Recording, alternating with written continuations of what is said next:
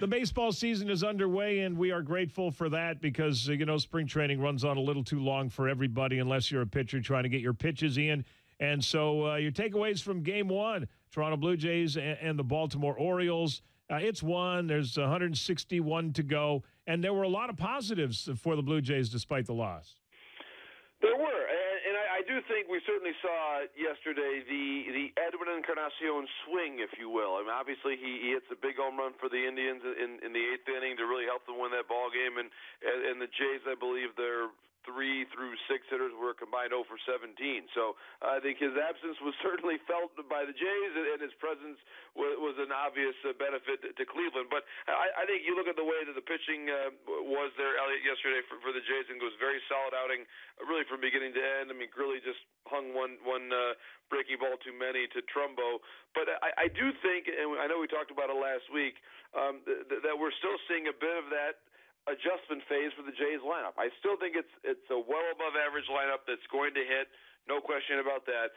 But I do believe we're seeing some of that period of, okay, you've lost Edwin, you've got Morales coming in, Bautista, I think, stranded 8 runners yesterday.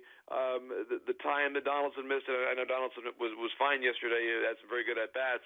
But I think they're just still finding their way a little bit collectively as a group.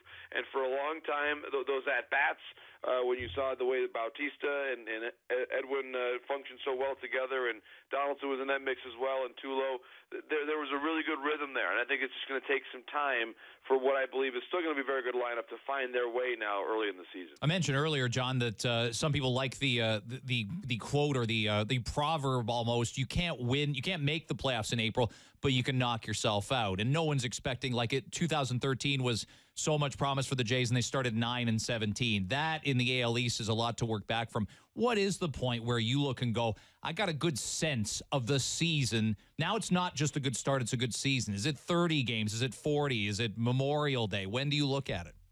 Well, Sparky always said 40 games, right, Greg? So I guess on some that's because he won 35. That's because he won 35 of them one year, I think. That's why. That's right. Well, 35-5 was pretty good. So I'm maybe I'm a little pre-programmed to think about 40 games, but I think it's usually a pretty good measure. You saw last year. I'll mention the Astros. I can't recall exactly what the number was in terms of what their rough start was. They almost made it back from it, but to your point, it was just too big of a hole. They played very good baseball really from about, I believe, June 1 on to the end of the year, maybe even mid-May. But in that division, it was just too much. Just to help you, they were 7 and 17 in April, so you nailed it. They were terrible. And that's what it was. The Astros, it just stung them last year, and then they were a very good ball club. They were a good ball club the previous year. They were a good ball club really over the last 5 months last season, but just that 1 month stung them. And so I think that when you look at a division that's as competitive as we expect the East to be, then I do think that the at least a respectable 500 April becomes paramount. That being said, I'll make this point. There's been so much talk, Greg, about the Red Sox, and they're a popular pick. I've seen some Red Sox Cubs World Series picked. I've seen plenty of people thinking that Boston's going to win the league. I think there is a gap between the Indians and everybody else. And I think the Red Sox are part of the everybody else. They're not that 1A behind Cleveland. Cleveland, look at their rotation is so solid. Their bullpen, we saw it again yesterday with Miller and Allen. And their lineup, I think, with Brantley and Encarnacion has a chance to be even better than it was last year. And then Lindor just keeps getting better and better. The Indians, to me, are the class of the league until someone proves otherwise.